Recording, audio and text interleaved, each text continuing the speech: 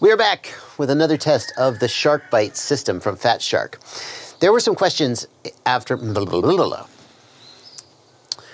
We are back with another test of the Shark Byte system from Fat Shark, and all of the footage that you're going to see in this video is being recorded on the Fat Shark system. So you're looking at it right now. And maybe you're wondering, as some people did after my last video, whether my footage really truly represented the quality of the Shark Byte system. You see, I showed you the DVR recorded from the Shark Byte module, and some people said Fat Shark is not known for the quality of their DVR. So what I'm doing today is take a look at it. Here is the Shark Byte module on the Attitude V6. Yes, V6, that's not a typo. On the Attitude V6 goggles, and it is recording in its own DVR, but also I am outputting the HDMI from that module into this HDMI splitter.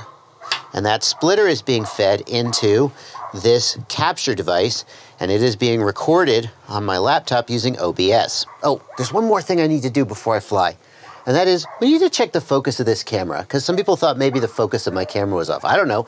If it's off, it came that way from the factory, but let's take a look. I don't know, man. I mean, there's just this, like, glare. I mean, that looks focused. It's focused up close. Maybe it needs to be adjusted. To me, it looks like there's this sort of haze and glare. I don't know what that is in the sky. This looks similar to, like, what we saw with the Cadix Nebula. Something about the way they're processing the sensor creates this kind of haziness under certain lighting conditions. And I think the reason that you're not seeing it on some other people's video is it mostly seems to happen like when you have trees backlit by the sky, and those other people just aren't recording in those conditions. But let's double check the focus, because, I mean, you know, we want to make sure, right? Hang on. To me, that looks like the absolute, like I'm looking at this tree right here. To me, that looks like the absolute most focused it could be. Let me loosen it again. So that's clearly worse. Let me see if I just move the focal point slightly.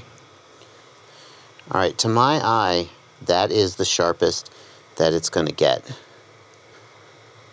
That's just, you could see I went back and forth. That is the sharpest it's going to get. I don't think it's going to get sharper than that. I gave a link to the raw footage for my Shark Byte review because YouTube compression really mangles the quality, and but the problem is that my OneDrive apparently has a bandwidth limit, and a bunch of people who tried to download it got an error message saying the bandwidth limit had been exceeded. So what I'm going to do with this one is I'm going to upload this to YouTube in 4K resolution. I'm going to render it in 4K and upload it in 4K, and if you can like try to watch it in 4K, even if you don't have a 4K display, hopefully you will get the best you can and there won't be any bandwidth issues.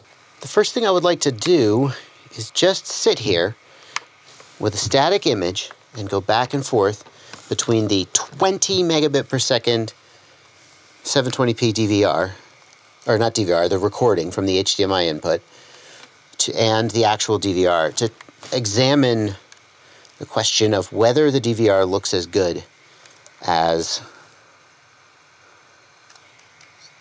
a recording of the HDMI output.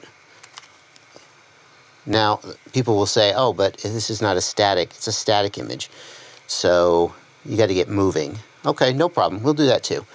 And I am not gonna like ripples because I just want to get this footage for you. In addition, my receiver is a FreeSky receiver, and I've ripped one of the antennas off, so I can't actually go very far. But let me just go down low to the ground and get some fast-ish, some movement on the ground. That's one of the best ways to test, is to be close to something and have it be moving by. Yeah. There is some like haziness in the sky, and there's also, you see that halo around the sun? What the hell is that? I don't know. There's some haziness in the sky. It is not just like backlighting or anything. I mean, I don't know, maybe it is, but I've seen it before on some Cadix cameras. And the good news about it is that other cameras can fix it. The Shark Byte system can work with cameras from a bunch of different vendors. So in theory, if there is a problem with the image quality, we could just put a different camera on it, and maybe it get way better. But for now, this is the only camera that is available. Another test I want to do is to go like up to the tree branches and see how well we can really see the details.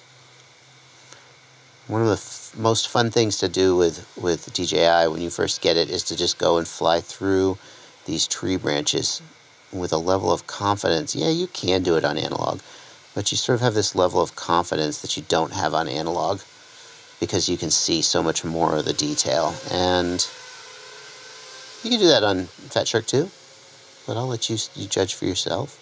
See that haze on the horizon? There, now it's gone. It has something to do with the exposure setting. Like when they turn up the gain or turn up the exposure, the background gets hazy. Like there's a blue, almost fogginess. I don't know.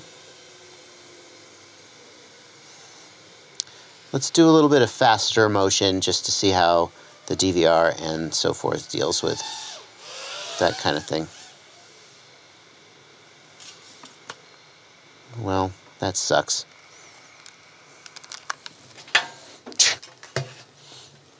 If you haven't seen the original review of Shark Byte, link in the video description. Happy flying. You guys, I don't know where I am, and I don't know what's going to happen, but if I don't make it out of this, I just want to know that you subscribe to my channel, or maybe join my Patreon, or click one of these videos I picked out for you.